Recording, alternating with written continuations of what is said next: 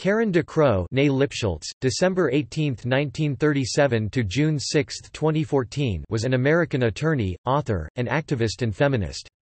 She was also a strong supporter of equal rights for men in child custody decisions, arguing for a rebuttable presumption of shared custody after divorce.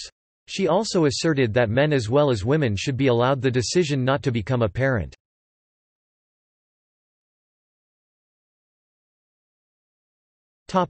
Personal life.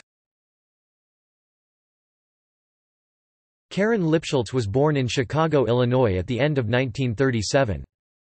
After a brief first marriage, she married her second husband, Roger DeCrow, a computer scientist. In 1967, DeCrow died of melanoma on June 6, 2014 in Jamesville, New York.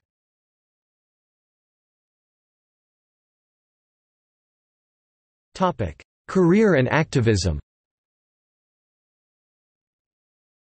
She joined the National Organization for Women in 1969, and that same year she ran for mayor of the city of Syracuse, New York, becoming the first female mayoral candidate in the history of New York. Also in 1969, she and Faith Seidenberg entered the all-male establishment McSorley's Old Ale House and were refused service. They sued for discrimination. The case decision made the front page of the New York Times on June 26, 1970. The suit, Seidenberg v. McSorley's Old Ale House 1970, United States District Court, SD New York established that, as a public place, the ale house could not violate the Equal Protection Clause of the United States Constitution. After entering law school, she earned her Juris Doctor from Syracuse University College of Law in 1972.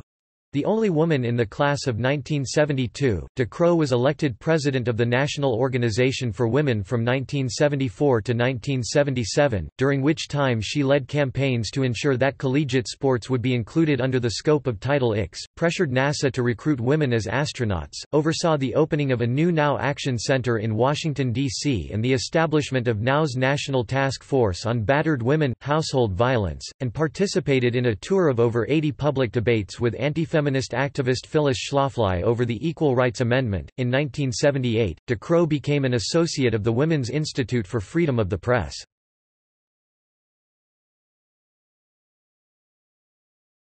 Topic: Awards.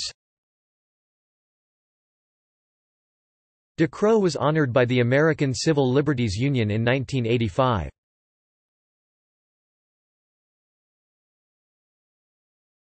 Topic: Views. She was the author of several books, including The Young Woman's Guide to Liberation 1971 and Sexist Justice — How Legal Sexism Affects You 1975. In 2009, she was inducted into the National Women's Hall of Fame. DeCrow described her ultimate goal as a world in which the gender of a baby will have little to no relevance in future pursuits and pleasures — personal, political, economic, social and professional. Toward that end, DeCrow was a supporter of shared parenting, joint legal and shared physical custody of children when parents divorce. Her position on joint custody was criticized by some in the National Organization for Women. "I've become a persona non grata because I've always been in favor of joint custody," DeCrow said.